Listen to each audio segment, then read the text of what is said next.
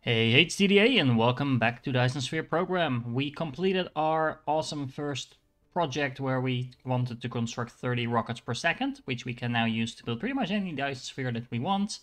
And then we went on and started with our project for 30 white science per second. You can see the result here. The base is actually slowly powering down. You can see part of it is still actively processing white research. But unfortunately, we have run out of the buffer of white research that we made, or at least the buffer of other signs we made, so that would allow us to make huge amounts of white signs. There's still a steady flow coming in, as you can see, so we are still making white signs, but we want to ramp this up in order to get all the research that we would ever want. We are actually researching some stuff pretty quickly already. We are now able to warp quicker around the systems, and there's another bunch of white signs coming in. And honestly, the first few tiers of research for white signs go pretty fast. They're not that expensive. Some of these are like 2, 3, 4,000 science, but they ramp up really quick. So for example, the drone engine speed, you can see the level 8 version, that is the second, I think, white science version, is actually already 18k, and this ramps up really quick. The drive engine goes up as well. A few things that you probably want to research is at least the first level of logistics station integrated logistics. So you have a stacker inside of your logistics station just doing the job for you. Makes your life a lot easier if you want to make larger builds. We have some levels of thing utilization also queued up. Again, this will ramp up really quick as well, but you might as well get more bang out of your buck from all your advanced miners. All in all, pretty much anything you can click here is good. And of course, I actually skip this one all the way into the end, mission completed, because we are not yet done with this game. Not that it stops your game or anything like that, don't get me wrong. I just like to do that as the final last thing I do within a save game before we quit. Now, question is where to next, because we could simply just build the same builds that we've built already. That was a lot of times the word built in one sentence. And honestly, there's nothing wrong with that. You have the blueprints, you might as well use them. And we will probably do something along those lines as well. But there's a few things that we need to do first. First of all, we need a lot more of everything. So let's jump on that. Okay, so first of all, in order to get more of everything, a good place to start is build a mall of everything. Remember this one? Our pretty awesome kind of spaghetti-ish mall where we literally built every building in the game. Well, no, not every building in the game, but almost every building in the game, considering there were a few buildings that we haven't actually unlocked when we built this. And they don't fit in it because, as you can see, it is pretty much full. Anyway, building a few more of these actually ensures that you always have access to things that are relatively slow to produce, like advanced miners. Even things like assemblers and smelters can be in really high demand if you start mass producing planets. And with your drones being upgraded and with the fact that you have all those resources at your fingertips, it is really easy to run out of buildings to place down. And of course, that is not something you want. So I highly recommend at this point in the game, if you haven't already done so, maybe every other system or so that you visit, just place down a mall of everything. That helps you actually supply your new systems with buildings, because basically stuff is closer, but it is also a very good way to make sure you buffer some more materials and you basically have more assemblers making them at the same time. Now, actually, I already ran into this issue. Side note, we actually got the achievement for white science to make at least a yellow belt full of white science, so that's cool. That was the buffer, but as you can see, I ran out of solar panels. And if that sounds weird, it really isn't. I was actually already building some other stuff in between episodes. This is actually a really beautiful planet, side note. And I just dumped something like 1,000 solar panels on this planet already. And we are still getting more solar panels. As you can see, we are producing them and they are flown in. It says we're going to get 1,200 more. I'm actually not entirely sure that's true. I have a feeling it's probably less. I might also have forgotten to place that, or actually to set the other polar hubs to supply at some points. So there might be solar panels just sitting around on other planets that I visited before. I hope I did it in most planets, but yeah, basically that's just solar panels going to waste. And we don't really have that many places where we're mass producing solar panels. We don't have any place where we're mass producing solar panels. So let's fix that, shall we? Okay, so this is the end game and we don't do anything small at this point anymore. In order to make sure I have enough power, I use some of our discharge builds that will supply us with a decent amount of power. And if at any point we actually have an overflow of power on this planet, because remember, we are going to be building a lot of solar panels here, and we can actually use this as a charging station. It makes sense to place at least one of these on every planet you visit. If you need the power, it helps you power. If you don't need power, you have more power than you need on that planet, it will actually help you charge for the next planet you need it on. So don't rely on this to actually power up all your planets, but it's a really nice and easy way to make sure you always have power on planets where you need it.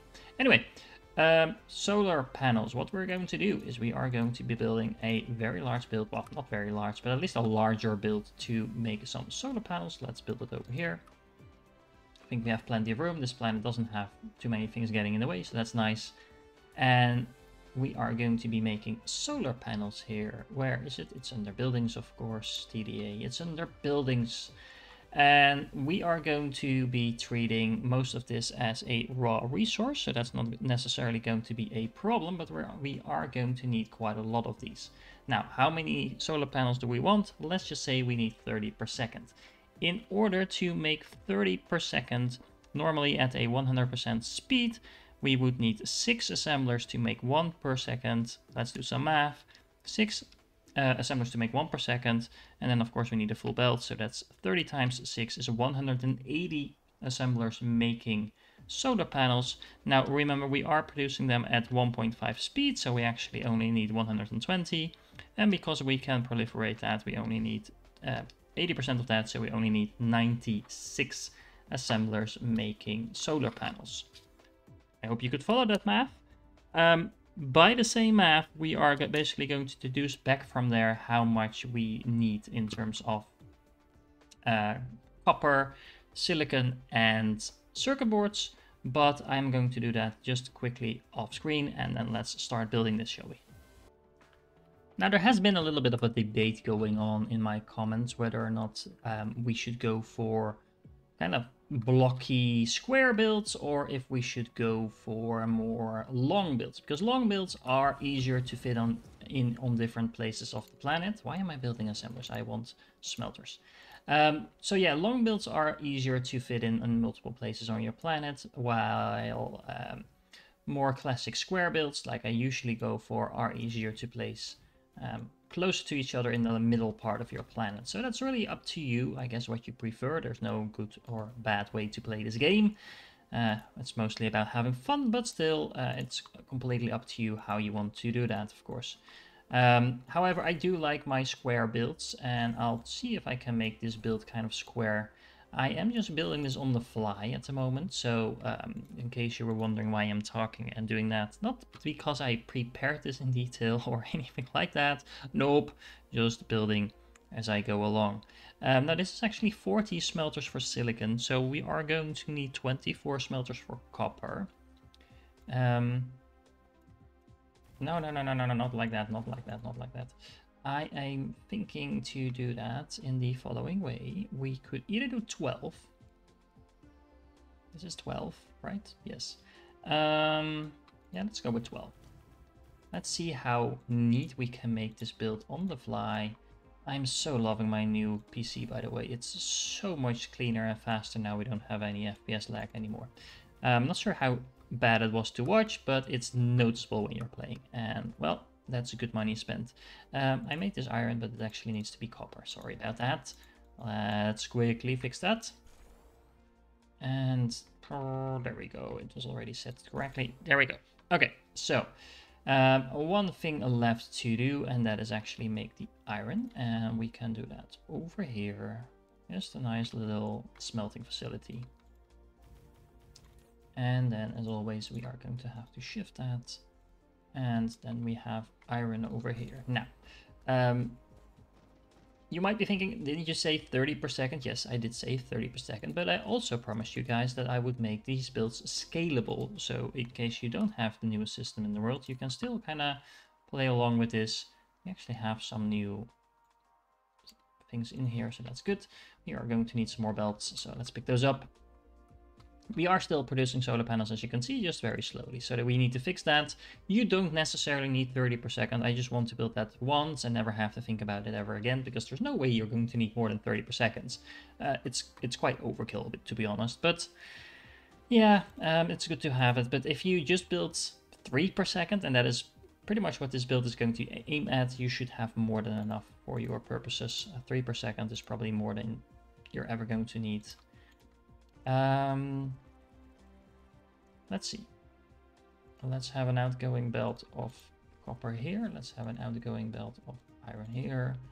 Let's have an outgoing belt of... yes, no, this needs to be an incoming belt. Let's see. So this is going to have to be an incoming... that's not gonna work. Yeah, never mind. This will need to be moved.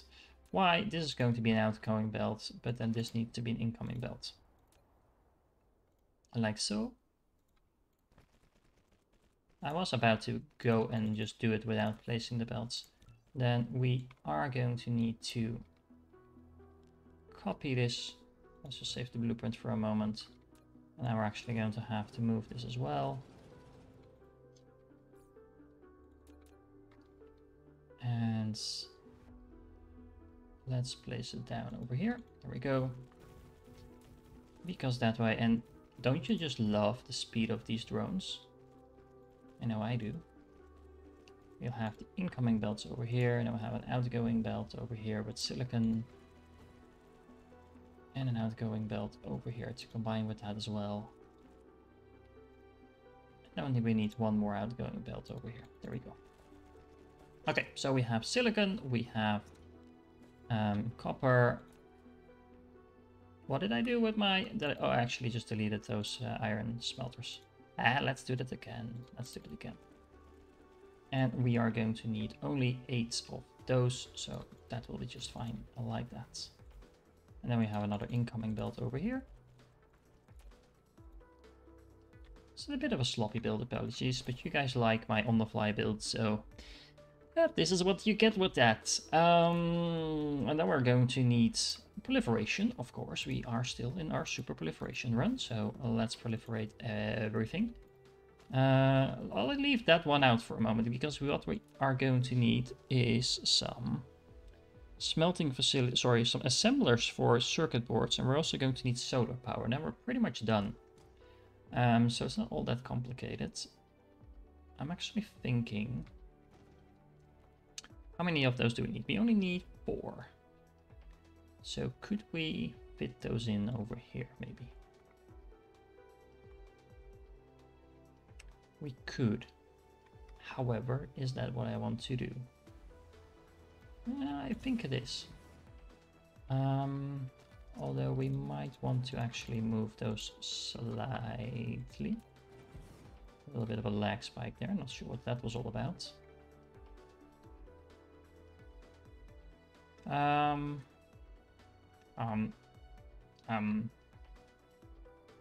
In case you're wondering what I'm thinking about, I'm kind of wondering how I'm actually going to supply this. Because I don't necessarily want to have this build go all that way.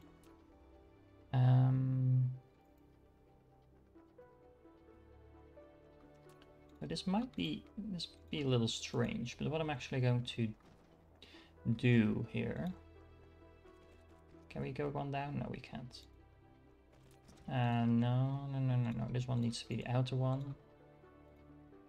It's going to be a little bit of creativity going on here, but I hope it will work out. This one is going to connect there. And then this one is actually going to go on straight and then be there. And then these are going to be our circuit boards. There we go. 1, 2, 3, 4. And this is the inputs. And then the output is going to be over...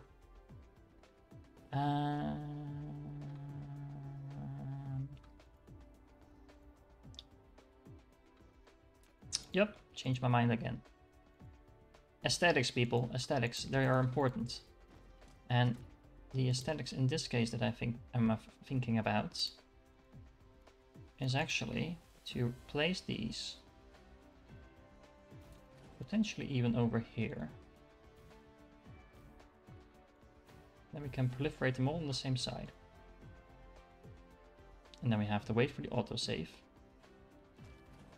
Saving this facility is no small feat for the processor.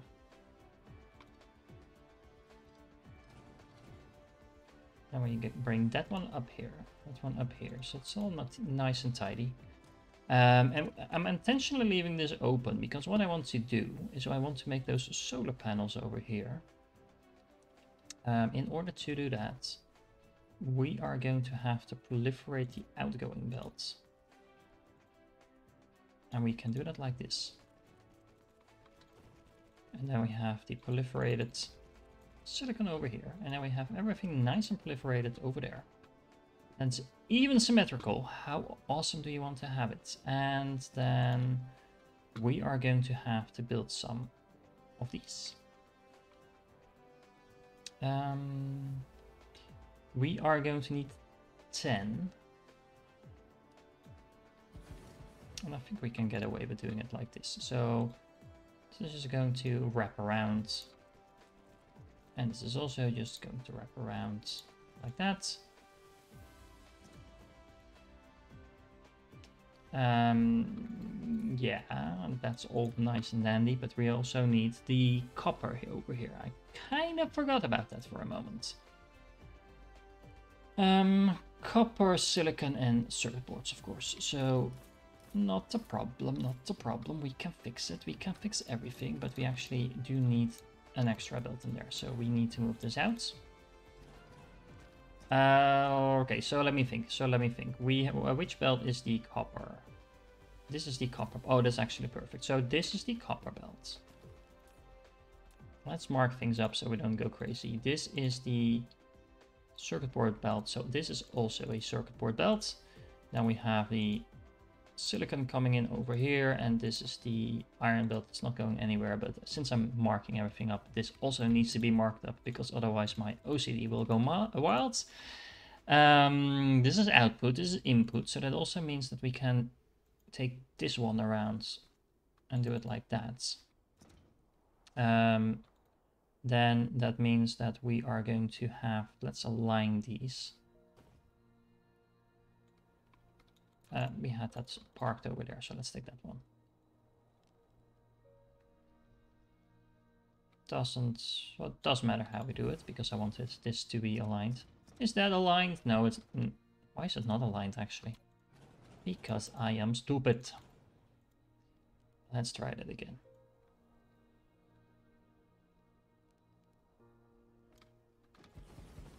So apparently that also means that these belts need to move one out. That's fine, we can do that. Okay, so why are we doing it like this? Well, we are going to have to wrap this belt around. So then we'll have silicon over there. We're going to wrap this around so we have the circuit boards over there. And then... Is that gonna work? Yeah, I think it should work. And then we are going to wrap that around so we have the copper over there.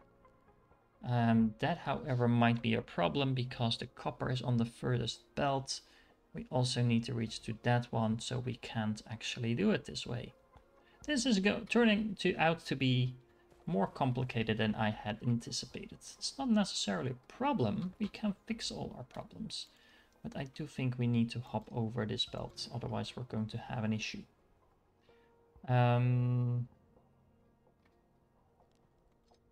Yeah, pretty much.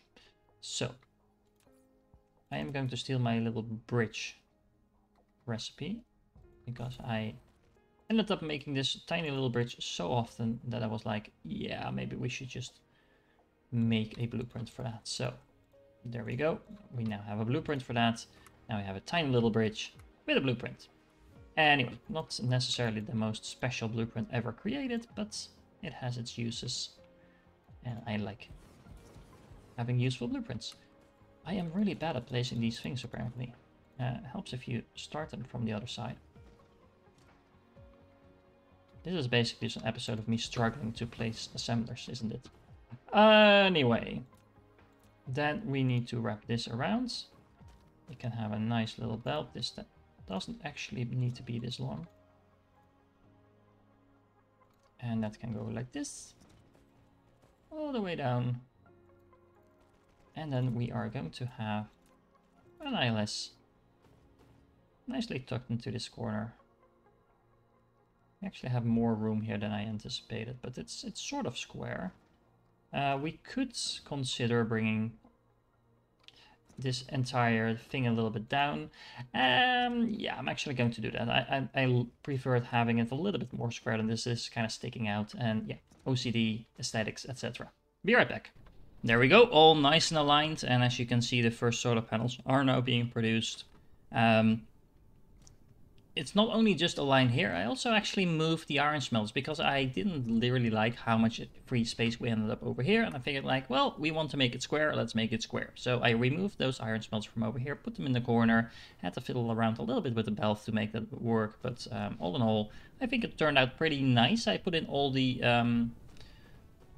sorters, apparently, except for this one, which doesn't work if I'm in this type of overview. There we go. So now you can also work, assuming you also get an input.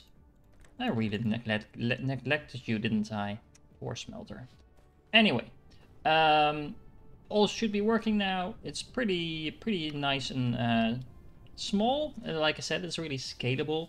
Honestly, you probably don't need 30 per second. This is already producing 3 per second. As you can see, we get a pretty nice amount of solar panels coming in. They're apparently also being flown off to somewhere.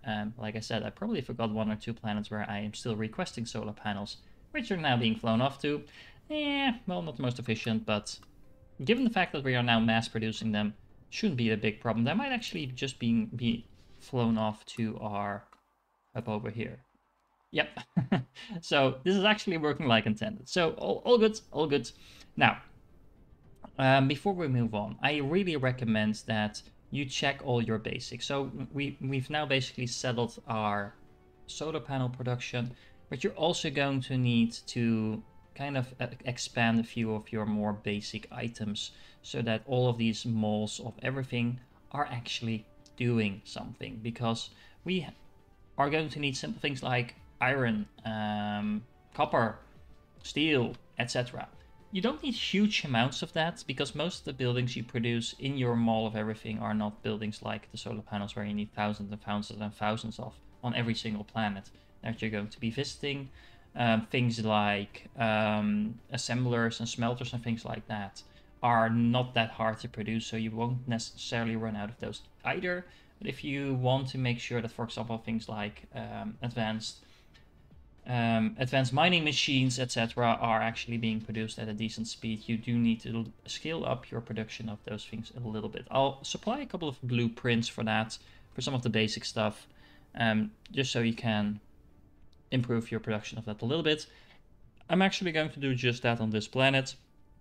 Kind of make this our basics planet so that we have something to work from moving forward.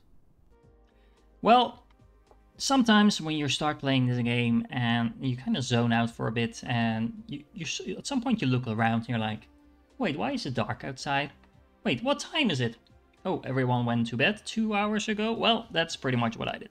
I actually went kind of nuts and started making basic materials and upgrading all our previous recipes. Well, not all of them, but quite a few of them. I think I remade about 10 or 12 blueprints so far, and then I figured, well, it's time to start like recording the end of this episode and make sure we go to bed and upload it, etc, etc. But what I did is basically all the earlier materials that also are used by the Mall of Everything. I redid all the blueprints, I upgraded all the facilities to Mark III assemblers, I took out the assemblers that were no longer needed, and then I also made sure that all the empty room that existed because of that, we kind of pushed the buildings back together so that we are not wasting space. I also put in some fractionators because we need a lot of deuterium. I made some broadband, we made some processors. A lot of buildings use processors. If you actually want your models of everything to do something, you do need to supply them with the base materials to do that.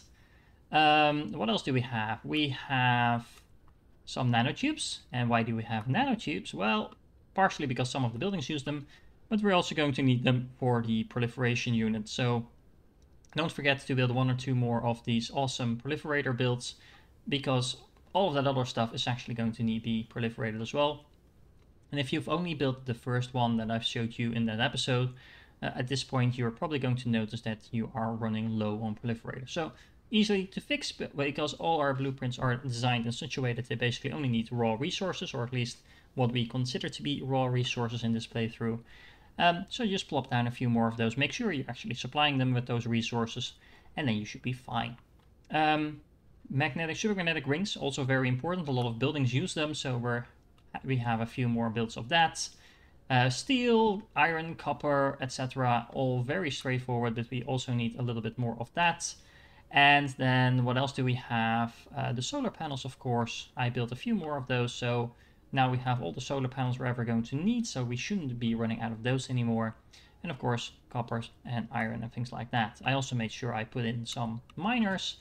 And last but not least, what did I do? You might have already seen it as I was scrolling past.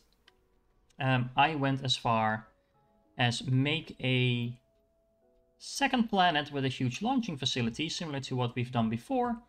And I am now launching oodles and oodles of rockets, and it seems like a lot, but this sphere is actually going to take a while to construct. As you notice, our system is now called the Piff-Wiffle system.